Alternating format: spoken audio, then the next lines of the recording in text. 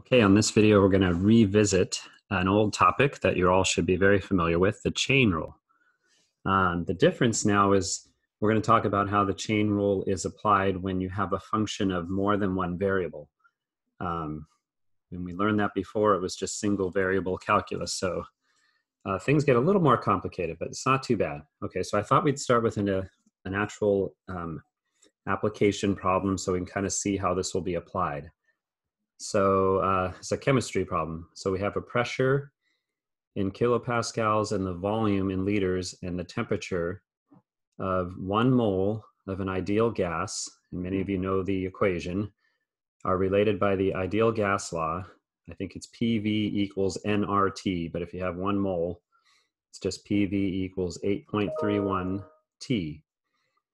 So let's say the temperature of our gas is 300 degrees Kelvin, and it's increasing at a rate of 0.1 degree per second. And the volume is 100 liters and increasing at 0.2 liters per second. So we want to know how fast is the pressure changing. I think it's kind of probably worthwhile to think for yourself what you would expect to happen, right, with the pressure. If the temperature is increasing, right, that's going to increase the pressure of the gas.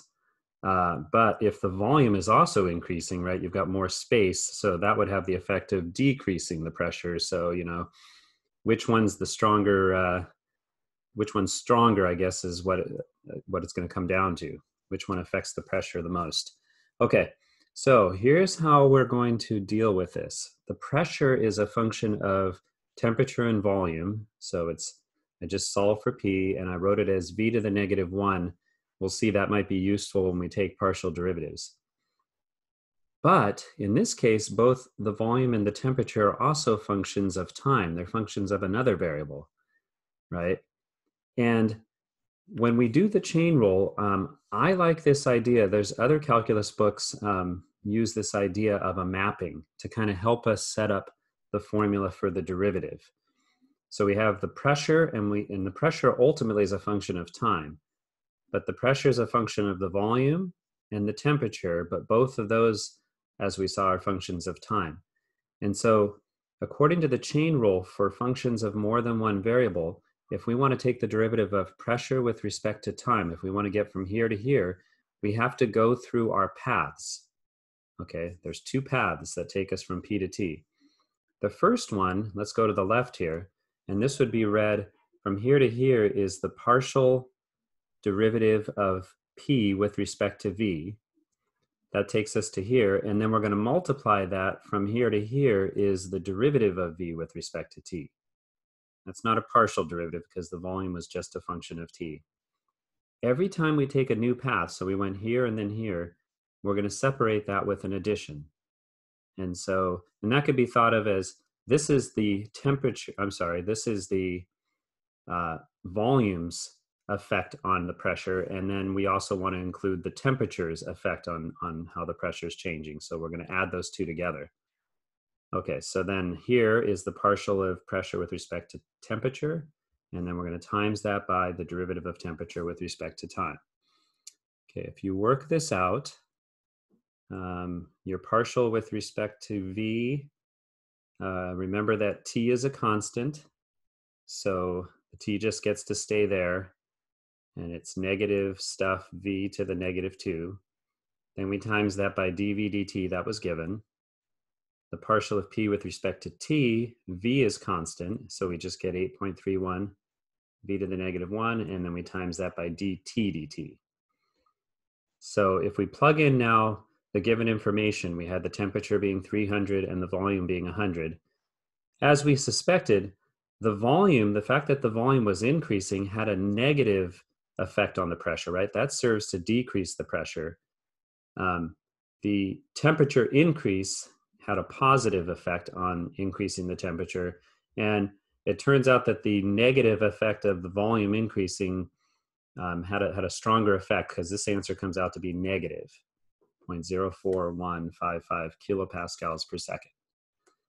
Okay, so now that's an application problem so that you can kind of attach, as we just work with just straight functions without any context to them, you know, perhaps you could imagine doing a pressure, volume, temperature type of a problem, okay? So let's suppose for some other function, we have some other function, so no context here, but we know f is a function of x and y. We've got x squared e to the 3y, but we know that x is cosine t and y is sine t, okay? One example I thought right away here could be if another thing we will be studying later on is predator-prey models. So maybe this represents the population of the predators and the prey.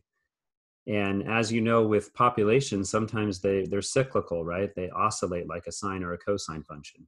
Anyhow, suppose we want to find df dt. How is this function changing with respect to time? Now, just to be clear, you can do this one. We can do this one by first writing f as a function of t. We don't need to bother with the chain rule in the way we explained it on the previous page. So you could just substitute in, right? You could plug in cosine for x and sine for y, and you get a function strictly of t, and it wants the derivative with respect to t, so you would just take the derivative, right? Using the product rule. Okay, you can look that over. Make sure you know how to do it that way. Okay. But so the advantage of the chain rule we'll talk about here. So that's a fairly lengthy product rule. If we do it more of the chain rule way, the way we did the previous problem, we could use our mapping. F is a function of x and y, but both x and y were functions of t. And so the derivative, if I want to take the derivative of f with respect to t, I have to take my two pathways, the partial of f with respect to x times dx dt plus the partial of f with respect to y times dy dt. Okay, and then you can work those out for yourself. Go back and review the video. That's your partial with respect to x. The derivative of x is the derivative of cosine of t with respect to t is negative sine. There's your partial with respect to y, and the derivative of sine is cosine of t.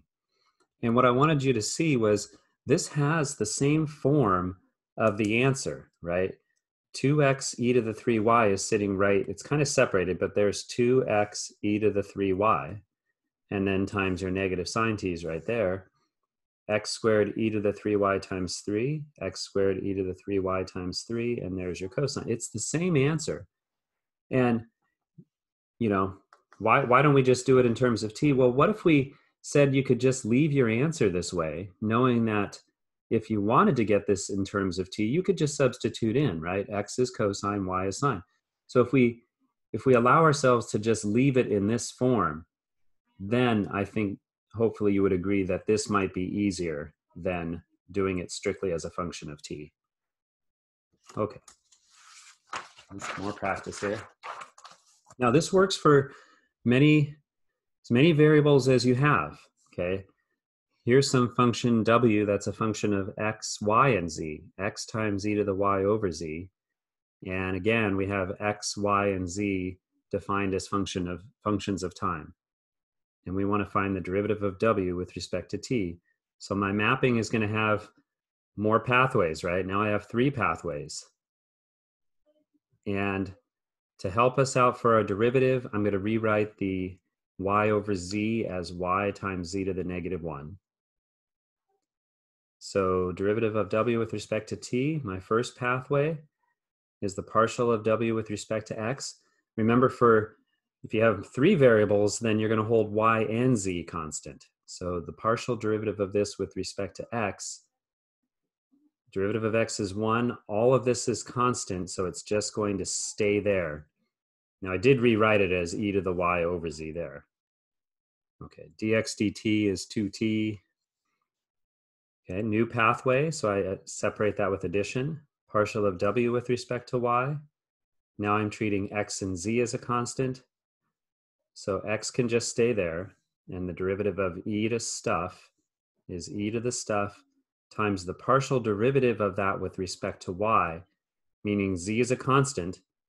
So the z to the negative 1 just comes down, and the derivative of y is just 1, right? Okay, dy dt is negative 1 there. And then finally, partial derivative with respect to z times dz dt Now I'm holding x and y constant. So that once again can stay there. And the derivative of e to stuff is e to stuff. Now I'm treating z as my variable, so y is a constant, so that can just come down, and it's negative z to the negative 2.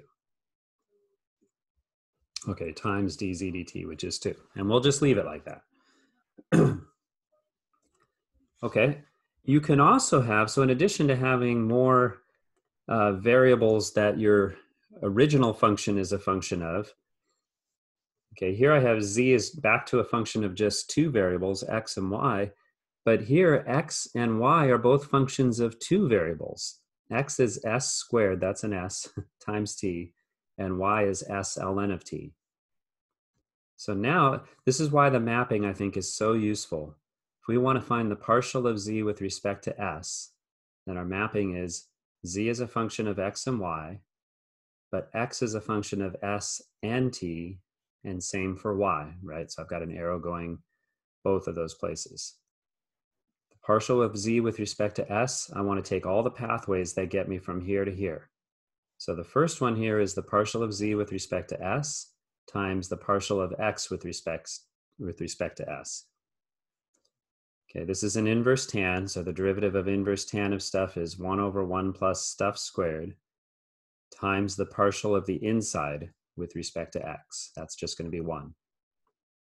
And then the partial of x with respect to s, t is constant, so it's just 2st, plus I have this pathway, partial of z with respect to y. That's very similar to how I did this one, except I'm going to multiply by the derivative of the inside with respect to y, which is 2.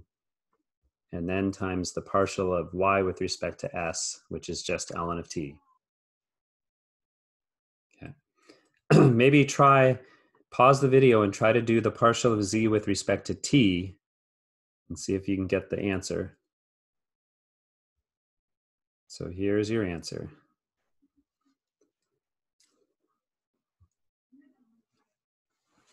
Okay, and you can pause the video and check that. Okay, let's try another one.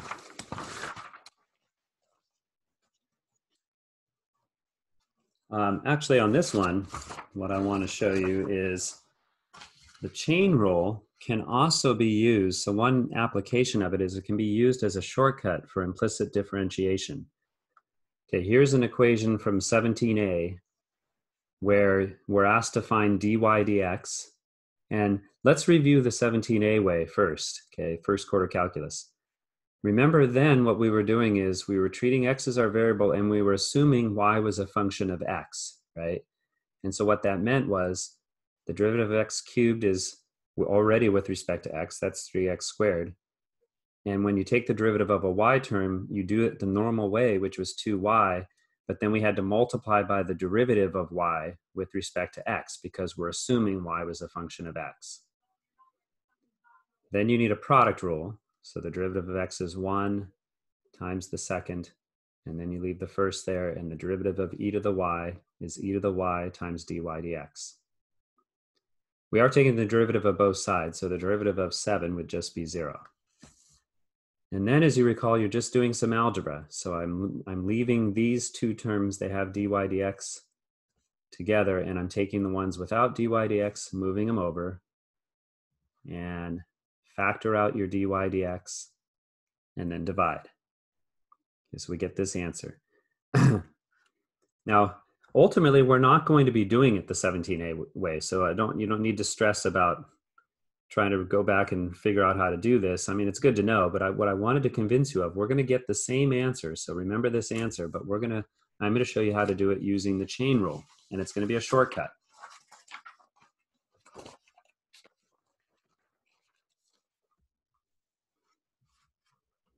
Okay, so using the chain rule, here's what we're going to do. We're going to imagine that same function. We're going to move the 7 over and set it equal to 0. I'm going to call it capital F of xy. And then we're going to take the partial derivative of f, the partial derivative of with respect to x of both sides. And so here's the mapping, okay? So clearly big F is a function of x, okay? And I want to take the derivative with respect to x, so I'm just going to have one arrow going there. f is also a function of y, and as we know, we're assuming y is implicitly a function of x, right? F is a function of y, and we know y is a function of x. So if we want to take the derivative with respect to x, then we need to take both pathways. The first one is just simply, and I'm just going to denote that as f sub x, plus f sub y, and then this is dy dx. Of course, the derivative of 0 would be 0. Now, if I solve that for dy dx, that was our goal. It's very simple. I just move the negative f sub x over, divide by f sub y. And so what we have, this is our shortcut. The derivative of y with respect to x is just the negative of the partial derivative of this with respect to x divided by the partial derivative with respect to y. So this could be very easy, okay? Using this formula, I would just look at this and say, what's the partial with respect to x? That would be 3x squared. If we're treating y as a constant, that would go away, right? X times e to the y with respect to x, that would just be 1, and this would just come down. And then I divide it by f sub y. Now x is a constant, that goes away. This is 2y. X is constant, stays there, and the derivative of e to the y is e to the y. And notice, if you turn it back to the page before, that's the exact same answer we got in a much simpler way. Okay, so let's try this. Here's another equation. X to the third, y to the fourth equals 1 minus x cosine y. And I'll get you started here. So what you want to do is move everybody over to one side and set it equal to 0. And then you're going to take the partial derivative of, with respect to x, of both sides, and this formula is still going to hold true. So go ahead and use this formula to find dy dx. Pause the video, because I'm going to show you the answer. And you should get that.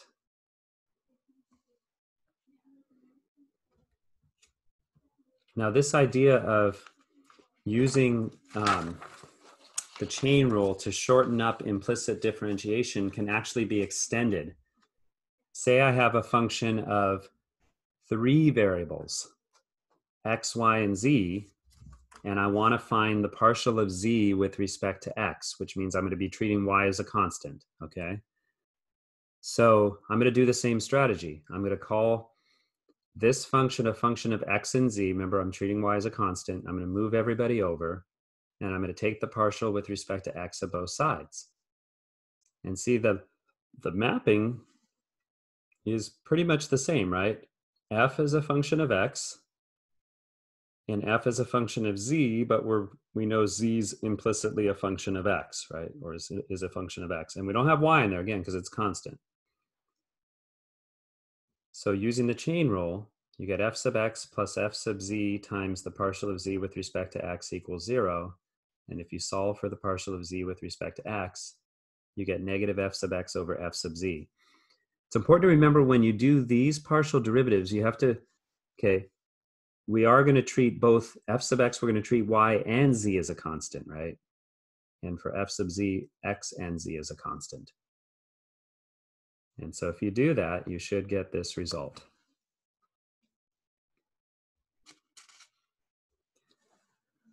Okay.